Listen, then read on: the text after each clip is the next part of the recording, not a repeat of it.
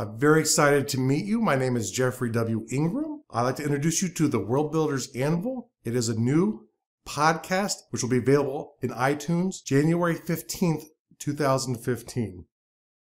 It will be a topic-based show that comes out every Monday, Wednesday, and Friday, very early in the morning, so you can listen to it.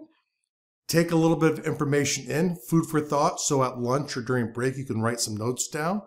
It'll give you some ideas of what to think about while you're world building, or give you some information about the world building process in general, just in case you're interested. Now, the tasks I'm going to cover are going to be focused on one specific topic, and sometimes it will be broad, but over time I'm going to get more and more into detail, and then I'll give you a rating for each of the episodes. So I'll say it's a basic rating. This is something that I think you need to do.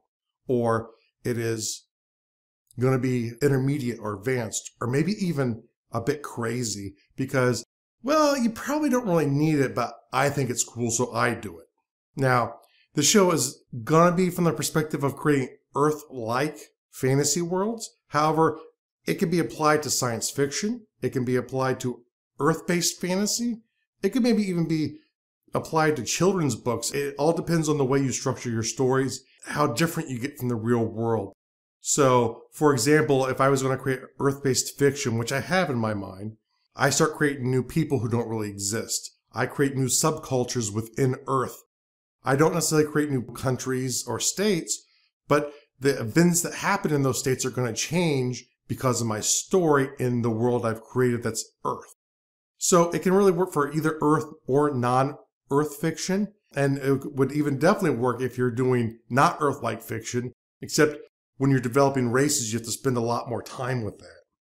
Now, to let you know a little bit about myself, I started world building probably when I was about 10. It kind of came out of my desire to read encyclopedias instead of doing schoolwork, out of reading The Hobbit early on and that fascinating world. And those things started to merge as I started role play at a very young age into creating my own contents for worlds. And once I started doing that, it became addictive, and I started making maps of worlds, and it started becoming bigger and larger. And I always wanted to know what was beyond the scope of the world I was in. What was beyond that map boundary and that thing I was reading. You know, you look at the map of Middle Earth, and you see this vast continent that is not displayed. And that always drove me crazy when I was a kid. I wanted to go there. It's a sort of exploring nature, which I think is somewhat common. But now, I also can get very focused on it. And that can sometimes cause problems back in my personal life. I don't spend enough time doing things I need to around the house.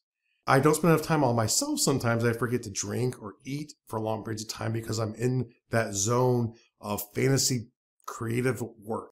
But it is common, I think, for most creative people, when you get into that zone, you don't want to be distracted by the outside world.